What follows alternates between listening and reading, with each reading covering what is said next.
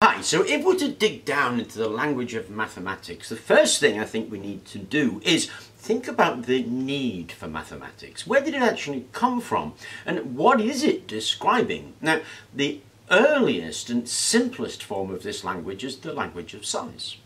Now, in the language of size, we need two things. We need number and we need measurement. And they're very two different things. 50 sheep is not really open to interpretation. If you have 50 and a half sheep, you don't have a half sheep, you have 50 sheep and a dead sheep. So number isn't as open to interpretation as is measurement, because measurement very much depends on what it is you use to measure, and we'll come to that later. The history and development of mathematics is tied intimately to our history and development of a species. And of the mathematics of size, the language of size, the first thing we would have hit is number. It's more or less agreed that our very early ancestors led a nomadic lifestyle. But even in a nomadic lifestyle, you needed to have a sense of time. You needed to know where animals are going to be at a certain time, when you could eat oysters, when did the berries ripen, how old was somebody so they could become an initiate of the tribe. There was a degree of needing to know when things happened. Now, it's pretty much certain that the elders of the tribe would have recognized the lunar month. They would have known that it was 30 days long. They would have recognized the rising and falling of stars at dawn and sunset, and that these would change through time. Now, if you're counting a flock or you're counting a herd, that's not really a problem. You can look at them and you can count them. The need to remember time is where number came from. If it's a long period of time, like a year or something like that, then it's difficult to remember. I can't remember what I had for breakfast 3 days ago, let alone 2 months ago. So remembering how much had gone gave rise to the need of recorded numbers. Now, recorded numbers, when they first appeared, were little more than scratches on sticks or stones, and you can find them. They're called tally sticks. Once you start to record numbers, and you only need to record them as an aid to memory when they become large, you also need to group them, because if you're just doing single marks, then you'll soon run out of sticks. What you need is a method of grouping them together.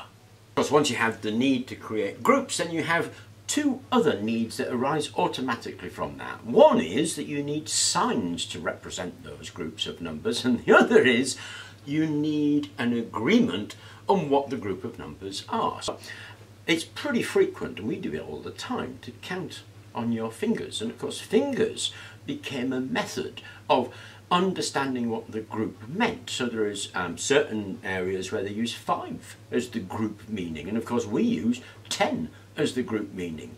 Some tribes used hand and foot as the group meaning, so you could have 2 hands plus a foot.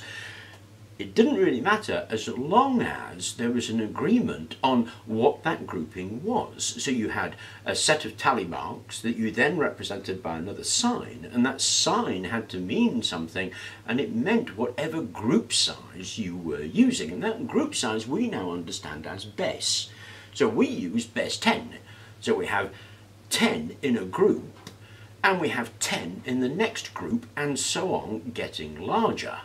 Of course, once we get that going, we can abandon tally sticks, and we can use the abstraction of position. Instead of using sticks where we record these groups of numbers of the tally, you can use pebbles. You use pebbles in place, and that means you can count by placing pebbles at a particular spot. That quickly was overtaken by putting those pebbles onto sticks, drilling a hole through them and putting them onto sticks. And so the abacus was born. Now, the abacus was independently created across the whole of the world. When the Spaniards arrived in Peru, they found the Peruvians using the abacus, because the abacus was the only means of helping to calculate until about the Christian era, and it's still well used in China today. Of course, the creation of the abacus had a huge impact. It was actually in the Hindus, in the Indus Valley, where they created the sign for the empty stick, the 0. Now we have an idea of position. If we have the first stick with nothing on it, then we have nothing. If we have the first stick with a pebble on it, in the second position, we have 10. 5 sticks and 5 pebbles on that stick in second position means 50. and so on. So 5 pebbles on the second stick, 2 pebbles on the first stick means 52. And so we could have a rational way of approaching counting where we no longer needed to remember. The abacus, of course, meant other things. It meant that you fixed the base in which you were counting. You needed a restricted set of symbols to represent the numbers you were going to need. 10 symbols for every number you're ever going to need. And you could transfer it onto paper. Now, somewhere around 5,000 to 10,000 BCE, the nomadic life began to come to an end and people were settling down in villages. And sort of around 3000 BCE, it was in the main areas of the Euphrates, the Tigris, the Nile, the Yangtze, the Huanghe, the Indus, where you saw all of these villages springing up and consolidating themselves into towns. And of course, that didn't happen in isolation or begin everything anew. The people who went into these towns and into these villages brought with them a number system, a way of counting, a way of understanding that. And that wasn't usually held in the general population because you wouldn't really need to know that on a day-by-day basis. It was usually a province of the shaman or the elder of the tribe, and that transitioned it from being the property of everybody to the property of a few people who would hand out that information. And it also began a whole new set of problems. When we enter a village or town life, we already begin to have 5 classes of people. You have the craftsmen or artisans who can make the pottery and the metalwork and the stonework. You have the farmers who do all the planting and growing. You have the soldiers to protect them. Then you have the special priestly class who hold all of this knowledge. And then you have the rulers. Now, the priestly class and the rulers obviously don't do anything. They rule. They don't go and plant a field or anything like that. So in order for them to do their job, as it were, people would voluntarily, initially, give up a part of their produce to support those 2 classes. Of course, as the organisation continued, it became involuntary, and we know it now by the name of taxes. Now, taxes meant recording large numbers. It meant measuring how much you had produced so a tax could be taken. There was one other unfortunate consequence of where you lived. The Nile flooded every year. Because when it flooded, it basically washed everything away. And what you needed to know was, where was your land and how big was it? Now, the problem with measurement is it's prone to error. It depends very much on the stick you use to measure it, or the stone you use to weigh it, or the cup you use to take the volume. It's very prone to error. And even now, after 10,000 years of development, we cannot agree on a universal system of measurement. One part of the world uses one system, another part of the world uses another system. We still can't agree on what that system of measurement should be, and we even now use different systems.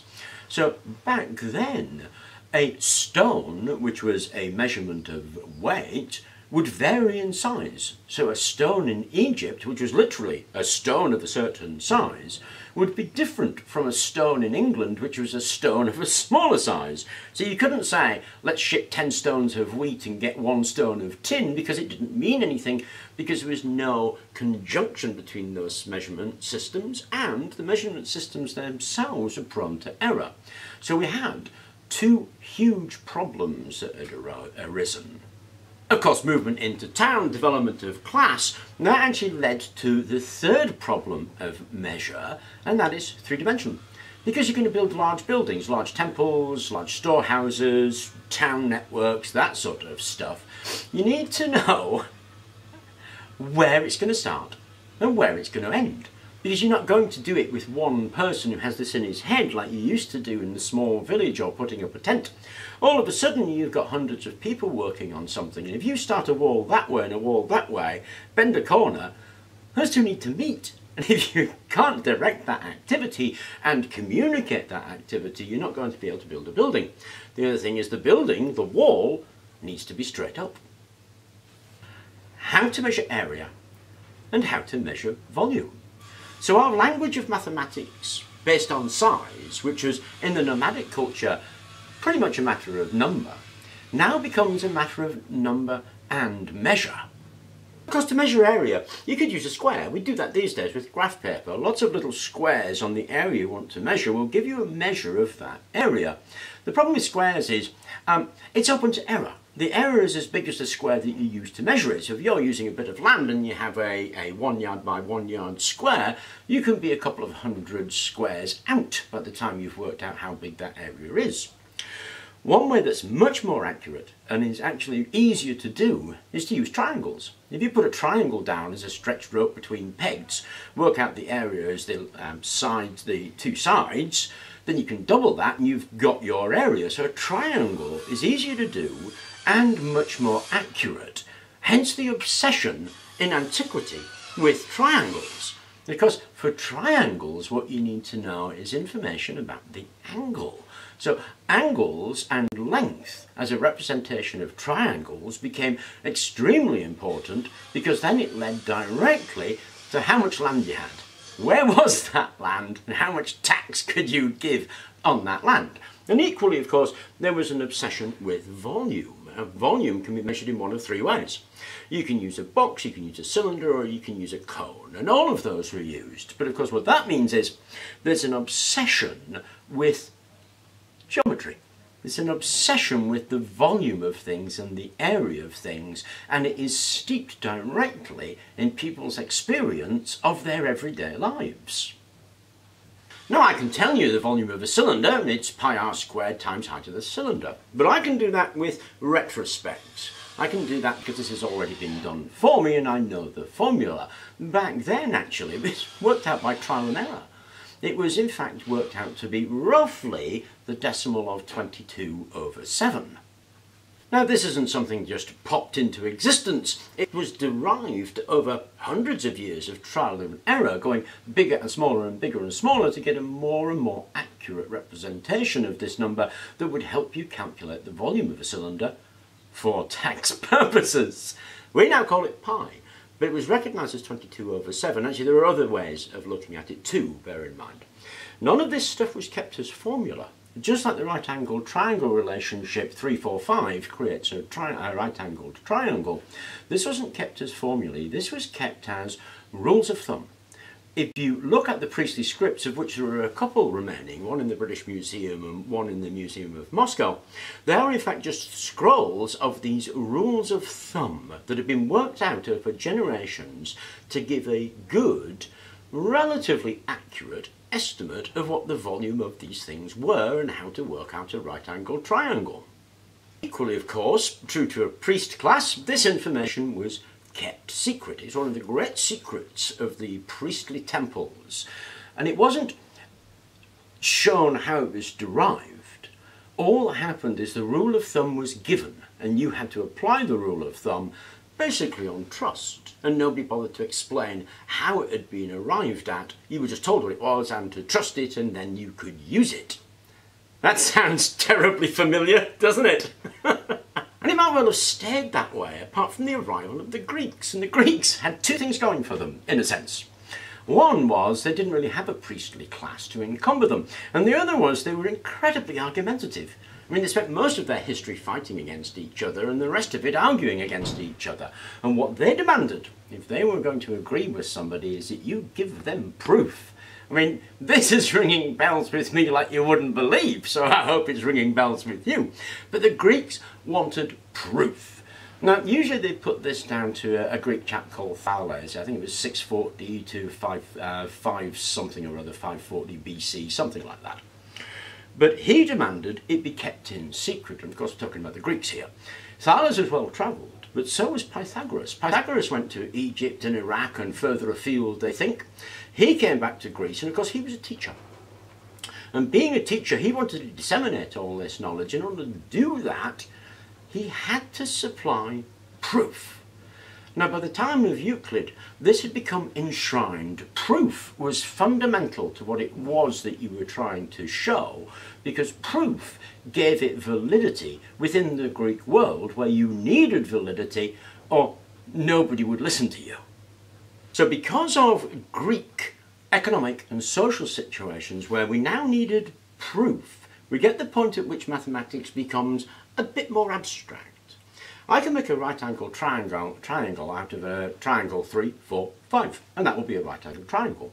That's not proof, that's just an example. Now it works, so 3 squared is 9, 4 squared is 16, and together you get 25, which is 5 squared. So it works just fine, but it's a rule of thumb. In order for it to be true of all triangles, we have to remove the number. We have to remove the number and place it with a box in which any number can go. And that idea of a box in which we can place any number makes it abstract. Making it abstract makes it more difficult to get hold of it. A rule of thumb is easy because you can translate it into a real world example and you're away. An abstract needs interpretation, and of course that becomes much more difficult. So if we make A, B, C, A squared plus B squared equals C squared, is far more difficult than 3 squared plus 4 squared plus 5 squared. We know that, we can work that out. But A squared, B squared, that's an abstraction and makes it more difficult for us actually to get hold of the fact that those letters are just placeholders where numbers can go, and the right numbers will fulfill that A squared plus B squared equals C squared. Only will do that if you put the right numbers in the boxes which A, B and C represent. Of course 3, 4 and 5 are already numbers, and so we have no problem with it. But it creates another thing. It creates that idea of what constitutes a proof. Of course the Greeks were well ahead of that, and what they came up with the system of what constitutes a proof. First, you had to clearly define the terms you were going to use. Second, you had to clearly define what it was you were relying on. That is, what things were taken to be fundamentally true, the postulates you were going to build your system on. And third, you had to clearly explain and justify the techniques you were going to use, the methods you were going to use in your investigation. Because that is fundamental to the scientific method that we use today. It's one of the core of how you perform an experiment. Now, that's great. Apart from point 2, what it is that we fundamentally agree to be true. Now, when Euclid set out his principles, of which there are about 200 or so, one of the things that he talked about was a flat plane, something being flat. If you had a flat plane and you drew a straight line, the true straight lines were parallel lines, they would extend into infinity and never cross. And the only issue was discovered when people started sailing about. If you happen to be an Egyptian priest living in a temple for your whole life in one position, then sure enough the stars would rise and fall in the same position all of the time, and when the sun cast a shadow, the shadow at noon would point in a certain direction. But when you started sailing far enough, what you found was you couldn't see the same stars. The stars wouldn't be in the same position of the sky. Sometimes when the sun shone at noon there was no shadow. Sometimes it pointed one way and sometimes it pointed the other way. And what was understood by this was that the Earth wasn't a flat plate. The Earth was a sphere, and because it was a sphere, this is what happened. And we got that heliocentric view, the idea of the sun being at the centre and the Earth being a sphere. That change in the truth that we took to be fundamentally true, of course, had a huge knock-on effect on the postulates and the ideas that had been proposed, because now a huge number of those were just built on sand. So to my mind, there are 3 takeaways here.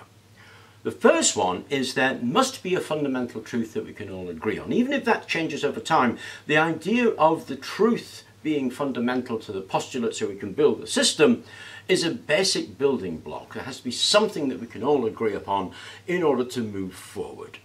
The second is there has to be some kind of argument that is logical and acceptable to people as being an argument that constitutes a proof. Something that we can say, yes, we can all agree with that, ergo we can move forward, and that proves that. And the third thing is the perhaps most difficult thing that people have to deal with in mathematics, and that is the idea of abstraction. We don't need an actual number to be there. We can put a placeholder, like a letter or a box, that will hold different numbers. And that abstraction is one of the most difficult things to get hold of. But those 3 ideas are what I think that history up to the antiquity period has contributed to the development of mathematics. And it is rooted intimately in our development and our experience of the world and what needs we had in order to live, to grow together and to move forward. So mathematics didn't begin its life as a complete abstraction. It began its life rooted in our everyday experience and need. There was a need to develop an abstraction. That abstraction, a squared plus b squared equals c squared, is where we leave antiquity. Anyway, I hope you enjoyed this video series so far. Thank you very much for watching, and please remember to like and subscribe.